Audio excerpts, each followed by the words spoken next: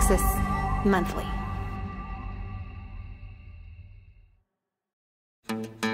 When you grow up in Texas, you're raised on the symbols that define this place.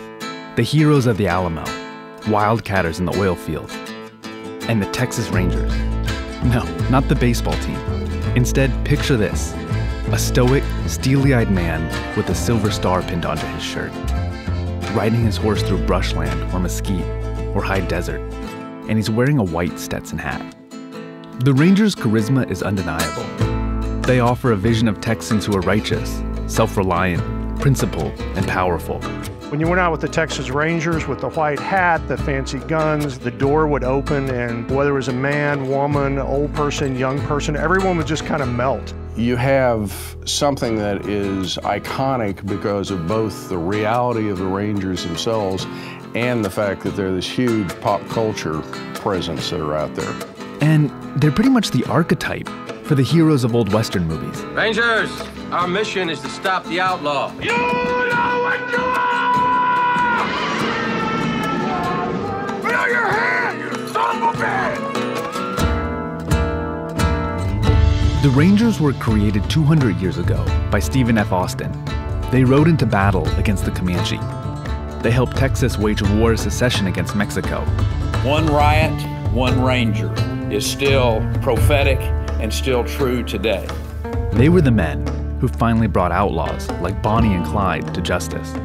But there's another part of that history that gets left out. My name is Jack Herrera.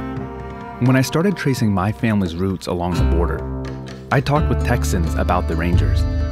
How for some Texans, the white hats had become synonymous with justice and protection. But how, for other Texans, those hats mean something much different. People were very vocal. They're like, we have an image of what Texas is, who our heroes are, and we don't want that tarnished or touched. Join me as we hear true stories of battles and forgotten rebellions. Hayes killed one of them. He knocked over two more as they rose to their feet.